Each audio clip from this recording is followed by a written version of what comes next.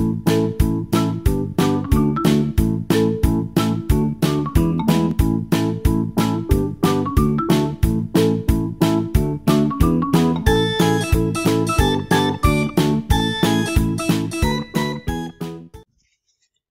afternoon, girls. So this is our PETA number 3.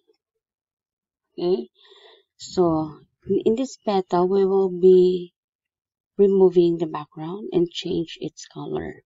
So the first thing that you have to do is select the object using the quick selection tool. So you go to the tools here in the toolbox and then look for the quick selection tool and then select the object. This is the object, the woman. So I will just adjust. You can adjust also the size of your brush like this and then run it here inside the object. Okay, be careful. So you have to run it inside the object. Okay, so that's how. And now if you notice, some of the parts are not selected. So if I'm going to zoom it in like this and use this one, the magnifying tool or the pan tool. So there is a part here that I did not able to select the lips and here on the eyes. So all you have to do is go back to the quick selection tool and then go at the options bar on top. Okay, here you can find the add selection and subtract from selection. So since we want to add the selection because there are parts that are not added in the selection, so we will be using the plus or the add to selection, and then I will just adjust my size brush or my brush size and then run it here so that this part will be added in my selection. Okay, and then same with the lips there. Okay, so I selected it already. Here on top also, this one, so I will be adding some parts. So I will just move my mouse pointer here, okay, so that I can select my object there. So if you want to add selection, you can also add, for example, this part, and then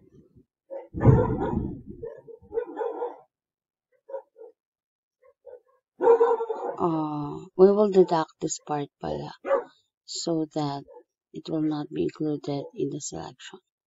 Okay, so some parts are selected, so I will just add it, this part, in my selection. Okay, so I'm using plus. Okay, so that it will not be selected. Okay, there.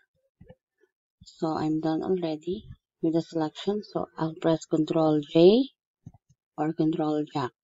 Okay, I separated already my object.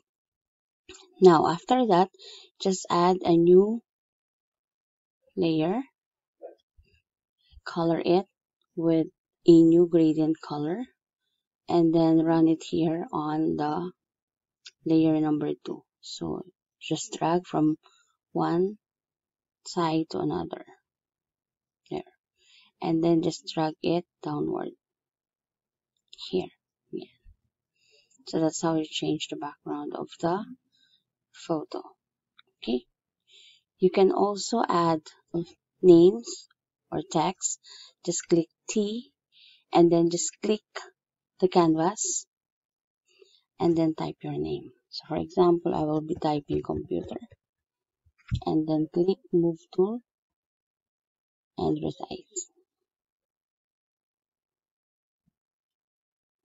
Click Move Tool again, then apply. Okay, there. So here you can add your name if you want. There. So you can also change the size or the font. Just go back to T, and then you can change now the font. There.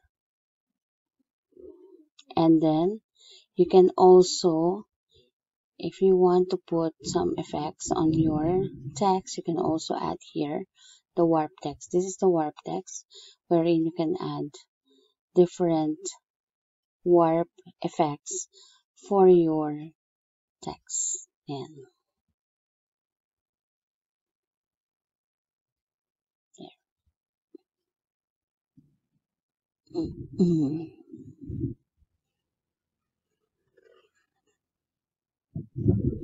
Okay, then click OK. You can also change the font if it can be read. Yeah. So there. So that's how. Now, if you think that you want to change the background using the picture, just go to File and then open a picture. So you can choose another picture for your background. So for example, I will be selecting this one. Then click OK. And then click Move Tool, drag it. Okay, going here. And then resize. There.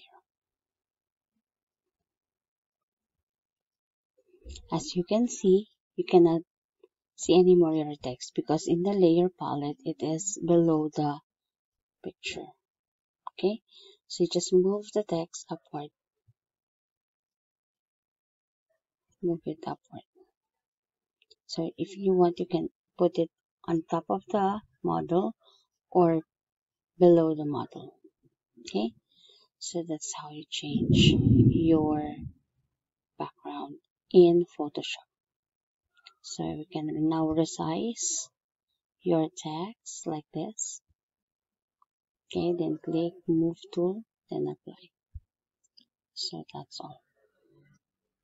You can now save your work by going to File, Save As, and then just type your surname, and then make sure that the format here is Photoshop, and then just click Save. Then click OK. That's all.